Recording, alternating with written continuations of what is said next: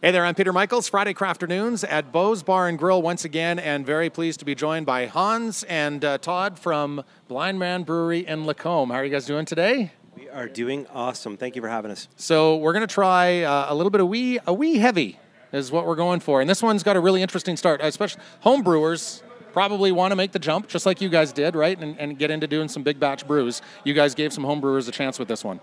Yeah, this was pretty cool. Last year, one of our guys had the idea to reach out to the Alberta Homebrewers Exchange group, and they do an advent calendar where all 24 participants brew one beer, and then when it's ready, they package it, and they group all these beers together at one staging location and split it all up so they all get 24 beers each. We thought, hey, maybe let's try to get them to do 25, and we will do a bit of a judging competition, and the winner of what we choose will get to do a production batch at Blindman Brewing.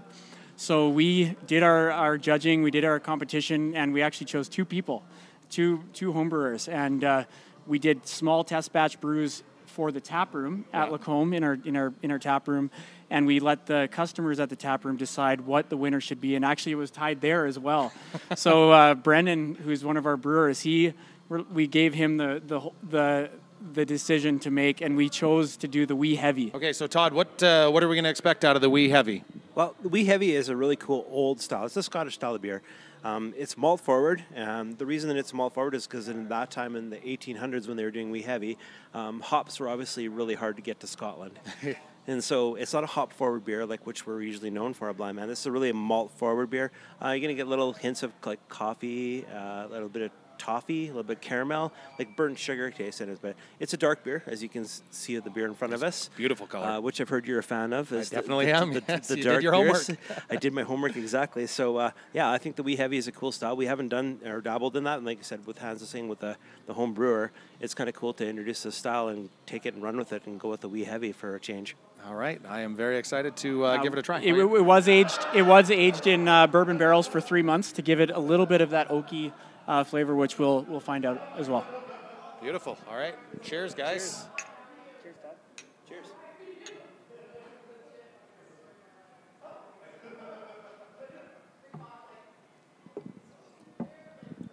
That beautiful aroma hits you right off the get-go, and there's the bourbon gets you right towards the end. You can definitely tell it's barrel aged. That's amazing. That's what we're kind of like fond of, is the barrel aged stuff. It's definitely a fun thing to do. So, yeah. And honestly, it gives you like just a very nice warm, a good winter beer. Gives you kind of that warmth. That sweetness helps. Sweetness in there as well with the caramel in behind it. Yeah. So, and do we give a shout out to the home brewer then? Eric Krasinski out of Calgary.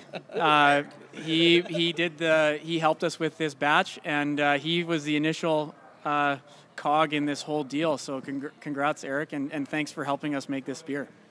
Now, I'm trying to think as well. So this is the beer that's going to be used in the Celebrity Chicken Chef coming up on January 28th at Beau's. It's a fundraiser for the Alberta Diabetes Foundation.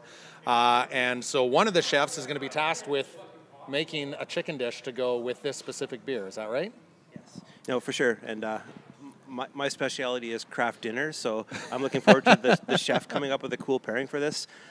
Generally, a darker beer like this, you would think of things like a steak or that kind of stuff to go with it, but some sort of glazed chicken with some sort of like sauce with it would go great with it. But I'm excited to see what they come up with. That's we're half on the fun same. I also am not the most culinary guy in the world, but KD. I think a glazed, some sort of glaze to go along with that, I think might be pretty good. No, for sure. I think I'm excited to see what they come up with. It'll be cool. Okay, we're going to find out on January 28th, Celebrity Chicken and Chef, Blindman Brewing. Big thanks for you guys for jumping on board and pairing up with that. And tickets are available now. You can get the ticket links at 1067thedrive.fm.